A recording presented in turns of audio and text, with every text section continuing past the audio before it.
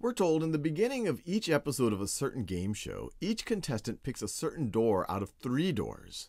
Then the game show host randomly picks one of the 2 prize bundles.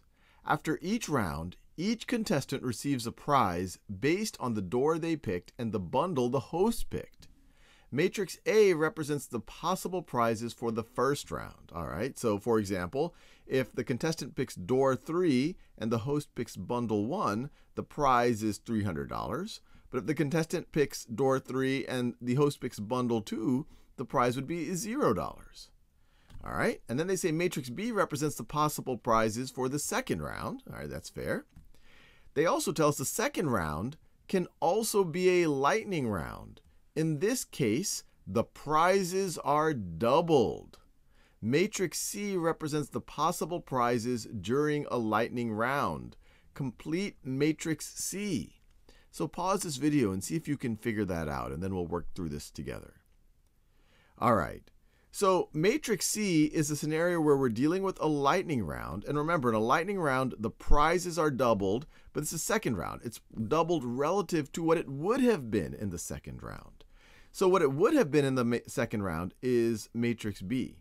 So another way to think about it is Matrix C is going to be equal to 2 times Matrix B. And we know when we multiply a matrix times a scalar like this, times just a number, we just multiply each of these entries by that number. So let's do that. If we take $600 and multiply that by 2, that is going to be $1,200. And that makes sense. We just said for each corresponding scenario, the prizes are doubled in a lightning round. So if the contestant picks door 1, host picks bundle 1, instead of $600, it's going to be $1,200. Keep going. Instead of $200, it's going to be $400. All I'm doing here is I'm multiplying each of these entries by 2 to get the corresponding entry in Matrix C. Keep going. Instead of $300 here, multiply that by 2, you're going to get $600.